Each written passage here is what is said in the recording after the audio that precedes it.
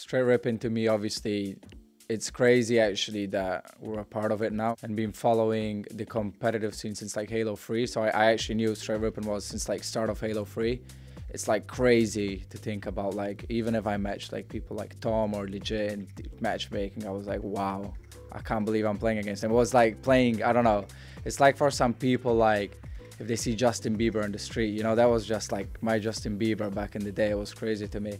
So like thinking about now that I'm playing for that team, you know, for that organization, and watching them back when I was a kid and actually like seeing it back that I'm playing for them now, I've never thought that, you know, I'd be on this team and playing for them. It's crazy to me. You know, just the history they have, really, like the Halo history they have, you know, that was go through my head. Like, it's just Halo. It's like Str8 Rippin and Halo is just one thing for me, because that's where they started. Like, it's, you know, that's what I see from Str8 Rippin. My thoughts on the Str8 Rippin bootcamp, dude. I wasn't expecting this at all. The Str8 Rippin, it's perfect. You know, this is the third time we bootcamped, and this has been like the easiest part, because honestly, Str8 Rippin couldn't do a better job. I mean, like, it's just everything perfect. We got here jet lagged. We had the setup. I mean, I can't even say anything about the setup. It's amazing. It's perfect, and I mean, I couldn't ask for better. You know, it's amazing, really. This has been the best bootcamp so far. Like, out of two of them, it's not even like close.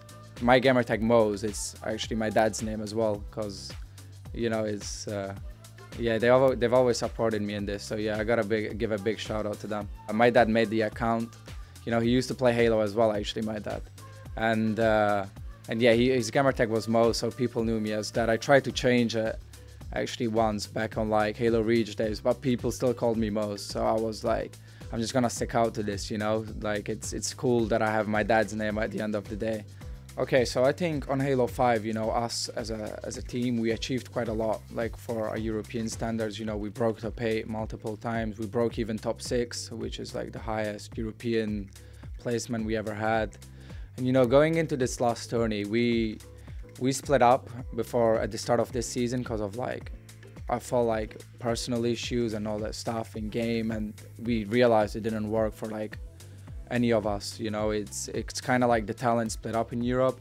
So like, we was like, we need to get back to team together, like the trio that we was back in Worlds, because we done really well together. So looking back at this, when we find out it was like the last Halo 5 tourney, our goal is, you know, to keep pushing forward. We got top 8, we got top 6, and I believe with this team, with the talent that we have in the individual skill, we can break that top 4, and that would be like amazing for us, you know, to keep pushing forward and keep like improving as a region. It's everything in life. Like, when you play as a team, right, everyone sees that map maybe, or that game, in a different way. Like, if you talk stuff in a way, like, it's the way you talk stuff, you know, it's the way that you go over stuff. It can make a really big change. For example, instead of being like, you made the wrong decision there, even if someone did, it's more like, we need to be on the same page, or we need to make sure if this happens, we need to make sure that we need to do this in the map, right? Because maybe someone sees the map in that way, but someone else sees it in that way. It's all about like coming away in the middle and like being on the same page and doing stuff together. That's the way I see it. The team dynamic, I'll explain it to you all. Okay, so me and Brandon knew each other since back on Halo 3 when we was 13, but we used to hate each other.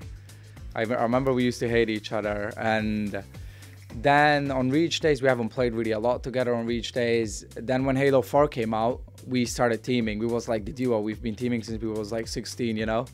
And we did, like, me and Bran are like brothers, because I came over to his house. I lived there for like 3 weeks. He came over to my house. He lived over for 2 weeks.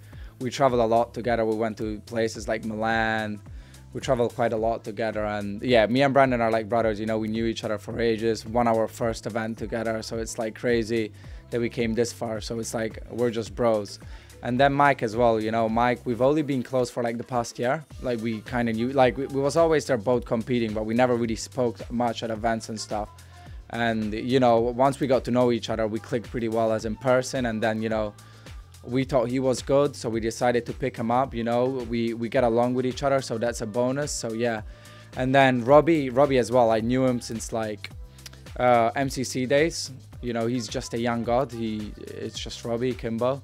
And then we kind of started talking at the start of Halo 5, and even Robbie, we clicked really well together. You know, he's like kind of the quiet guy. He doesn't really speak a lot, but he's funny when he does speak. Like even Robbie, like I think general, like the team is not just like, we have really good vibes, you know, we all really get along together and stuff. I don't know, Brandon is just like, I don't even know what to say really. I don't know, he just makes bets. I don't know, he just makes dumb bets really. I'd say that. Really, really dumb bets. I hope he watch this back and realizes, you know. Who's Brandon to you? Brandon? He's like my brother, as I said, you know. He's like one of my brother, you know.